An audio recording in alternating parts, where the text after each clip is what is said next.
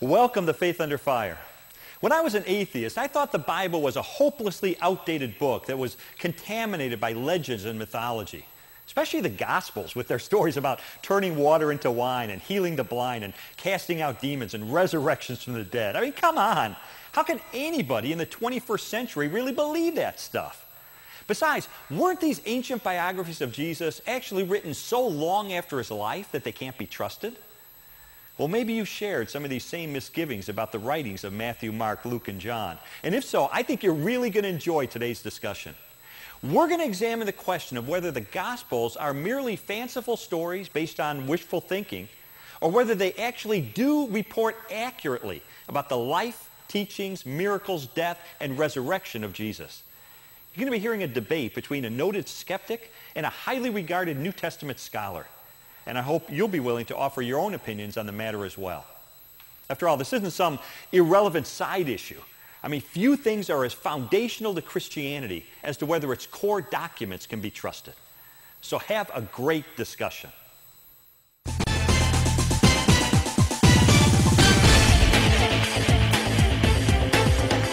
Hi, I'm Lee Strobel. Welcome to Faith Under Fire. The Gospels of Matthew, Mark, Luke, and John purport to tell the story of Jesus, including his miracles, claims to divinity, and resurrection from the dead. Christians have based their faith on these New Testament books for 2,000 years. But are they really reliable? Or are they fatally flawed documents that only report what people wish were true? Joining me to debate the trustworthiness of the Gospels is Dr. Michael Shermer, founding publisher of Skeptic Magazine, author of several books, including How We Believe, Science, Skepticism, and the Search for God. And here's Dr. Ben Witherington III, a New Testament scholar at Asbury Seminary. He's authored 22 books and commentaries, including the award-winning book, The Jesus Quest. Michael, let's begin with you. Why do you think the Gospels lack credibility? In my opinion, the Gospels are a type of what we call typological fiction, or what I call myth history.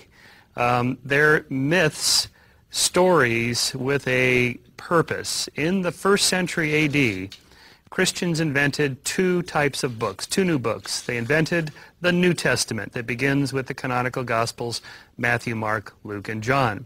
If you're going to have a New Testament, you have to have an Old Testament. So the 1st century Christians reinvented the Hebrew Bible and called it the Old Testament. What the New Testament is really is supposedly the fulfillment of prophecy from the Old Testament. So the Gospel writers were writing against something, like any author, editor, commentator, opinion editorial writer, and so on.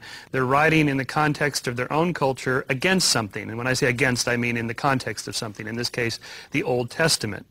So the idea of the Messiah coming and dying for your sins and resurrecting and so on is a very old story. And it's not just a Hebrew story as in the Old Testament, but it goes back to Babylonians and Egyptians and Greeks and Romans. All right, Ben, what's your response to that? You studied this your whole life. Well, I would have to say that I couldn't disagree more with what he just said. What we actually have in the Gospels is we have 3 ancient biographies and we have 1 historical monograph, Luke Acts. Truth of the matter is that these documents don't bear any resemblance to ancient Greek mythology or Roman mythology, for that matter. And even if we were to look at Greek and Roman mythology, they say absolutely nothing about a dying and rising deity. That's a complete myth itself. Furthermore, these Gospels were all written within the lifetime of either the eyewitnesses or those who had contact with the eyewitnesses. And so the gestation period required to create what he would call myth history simply isn't there. We had the check of the early community. Early Jews were not in any case a myth-making people. Occasionally they would use mythological images, but they were a people who were grounded in events that happened to them, and they believed that God had intervened in their life, in the Exodus, Sinai events, and various other events. They were not a myth-making people. All of the writers of the New Testament were Jews, with the possible exception of Luke, and they all followed in the historical salvation sort of style of writing history. Okay. Michael, what's your response to that? Well, I think we can start with the extra biblical sources. You can't just use the Bible to prove itself. It would be nice if you want to do something other than make a leap of faith to have extra biblical sources, and there's only a handful, 4. And all of them simply make reference to Christos, or the Christians based on Christus, which is just a word for Messiah. It just means the Messiah has come. Ben, how necessary is it to have evidence outside the Bible to confirm it, or do you believe that the documents that make up the New Testament of the Bible themselves are trustworthy? Well, first of all, let's talk about those sources that he's referring to. He's talking about Tacitus, Suetonius, Josephus, I'm assuming. Right. And those sources make perfectly clear that this Christus, they're using it as a name, not as a title. It's not being used as a title. It's not ho Christos. It's not Christus in the Latin. It's a name. It's a synonym for the name Jesus. And only one person who was called that in the 1st century A.D. Was said to have been crucified under Pontius Pilate. And that's the factoid that all of them report about this. So we know it's a particular person in mind. It's also not true that ancient Greeks and Romans had Messiah figures in the same way that Jews did. They were not looking for crucified and risen Messiah figures. Indeed, even early Jews are surprised by this idea. It's something new in the Gospels. Michael, let me ask you this. The writing of the Gospels, a date in which they were written, Ben made the assertion that they were written within the lifetimes of eyewitnesses who would have served as a corrective. What do you believe about that? Mark is 65 to 70, and Matthew and Luke come after Mark and are clearly based on the writings of Mark. And Jesus would have been put to death in 30 or 33. That's right. To So get a they're 3 to 4 decades after the fact. There's got to be some leakage of error. It's not that oral traditions are completely wrong when they're passed along, but errors do creep in.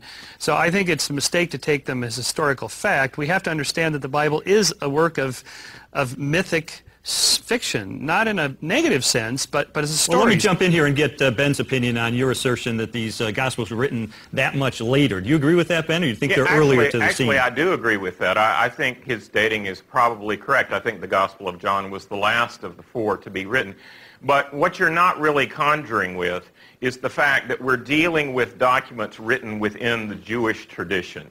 And they took sacred tradition very, very seriously indeed. And I mean, we have sayings, for example, in the Mishnah that says, to what shall we liken a disciple? He's like a cistern that loses not a single drop. That is, rote memorization of traditions was the basis of passing on Jewish traditions, and that's how these traditions were passed on. I think it's interesting, for example, that Old Testament prophecy says that Jesus, the Messiah, was supposed to come from Bethlehem. And so right off the bat, you see in the Gospels this kind of conflicting tension between where Jesus was born. Was it Bethlehem or was it Nazareth? He's called Jesus of Nazareth, but one of the Gospels says he was from Bethlehem. Well, none of the Gospels say Jesus was born in Nazareth. Not a single one. Matthew and Luke both are perfectly clear that he was born in Bethlehem. John says nothing about where Jesus was born. That only leaves Mark, and Mark doesn't have a birth story either. So the truth of the matter is that the only 2 Gospels that pontificate on where Jesus was born both say he was born in Bethlehem. Now, yes, of course, Jesus was raised in Nazareth. No Gospel disagrees with that fact either. It's simply a myth to say that some Gospel is claiming that Jesus was born in Nazareth. No Gospel claims that. For years, I was a skeptic about the Bible, not because I'd thoroughly studied it and concluded it was unreliable, but because I'd heard enough snippets of criticism through the years to poison my view of the book. It wasn't until I analyzed the Bible thoroughly that I concluded it must have a divine origin. Not only is its wisdom breathtaking in its beauty and its depth, especially in the Proverbs and the Psalms and Jesus' teachings, but the Bible is based on key eyewitness accounts. It has repeatedly been corroborated by archaeological discoveries. It has specific predictions that were made hundreds of years in advance that were literally fulfilled against all mathematical odds. And it contains credible and well-documented miracles that confirm its message. The Gospels, which describe the life, teachings, miracles, death, and resurrection of Jesus, reflect eyewitness testimony and bear the unmistakable earmarks of accuracy. As I describe in my book, The Case for Christ, there's persuasive evidence that the gospel writers intended to preserve reliable history, were able to do so, were honest and willing to include difficult-to-explain material, and didn't allow bias to unduly color the reporting. The harmony among the Gospels on essential facts, coupled with different perspectives on some of the details, lends historical credibility to the accounts. What's more, the early church couldn't have taken root and flourished right there in Jerusalem if it had been teaching facts about Jesus that his own contemporaries knew were exaggerated or false. So let me ask this. Do you know of any other religious book that matches the credentials of the Bible? Think about that for a moment as you chart where you stand on this issue.